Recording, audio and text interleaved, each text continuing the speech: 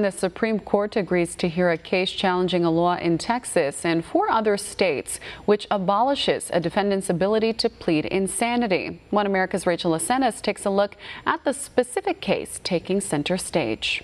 Court at this time sentences the defendant for the crime of capital murder to death. Back in 2009, a Kansas judge slapped the death sentence on Craig Kaler for the murders of 4 of his family members. Kaler argued he suffered from depression so severe that he experienced extreme emotional disturbance, which dissociated him from reality. Now the convicted murderer, who did not have the option to use an insanity defense, gets to make his case to the nation's highest court.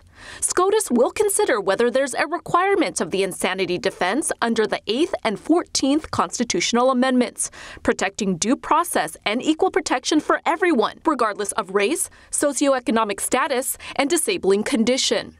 Currently, 46 states and the District of Columbia recognize an insanity defense, but under Kansas law, a defendant can only show evidence of a mental illness to prove they lack the intent to commit murder.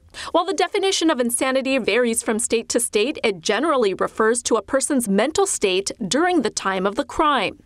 The insanity defense argues the defendant is not responsible for his or her actions during that criminal act. According to an 8-state study, the insanity defense is used in less than 1% of all court cases. And when the defense is used, it only has a 26% success rate. The mere presence, absence, or severity of any mental disorder does not by itself make a legal determination. That's very important because people think that just because someone has bipolar disorder, just because someone has schizophrenia, just because someone has an organic brain syndrome, that means that they are insane. And that's not the case.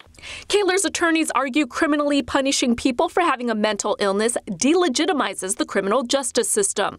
Advocates of the insanity defense say the issue will continue to be challenged in courts even beyond this case because of the prevalence of mental illness.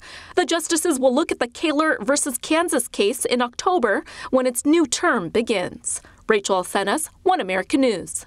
Want to see more videos like this? Click on the link below and subscribe to One America News on YouTube, and call your cable provider and kindly demand that One America News is added to your lineup. Call and subscribe today.